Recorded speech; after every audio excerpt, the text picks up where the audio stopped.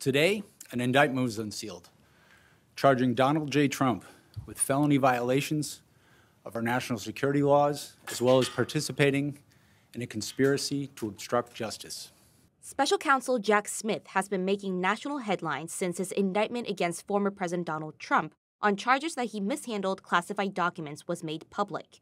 Here's what we know about the special counsel, who has been keeping a low profile despite being tasked with high-profile cases. Smith was appointed special counsel by Attorney General Merrick Garland in November 2022 to investigate Trump's possible mishandling of classified documents at Mar-a-Lago and his attempts to overturn the 2020 election leading up to the January 6th attack on the Capitol.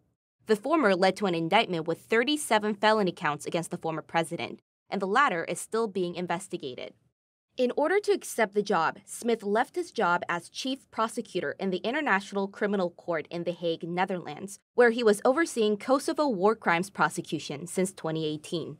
Smith also has experience prosecuting at the state and federal level. The cases he investigated range from local gang violence to government corruption.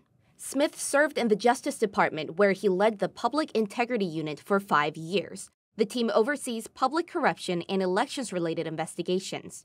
During his tenure, he investigated politicians from both sides of the aisle. Trump's team cites what they call Smith's spotty success record and have called the investigation politically motivated.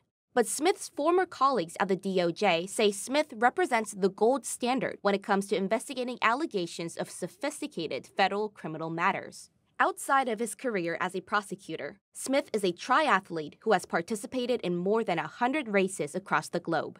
He is married to filmmaker Katie Chevney, who helped produce the Michelle Obama documentary Becoming.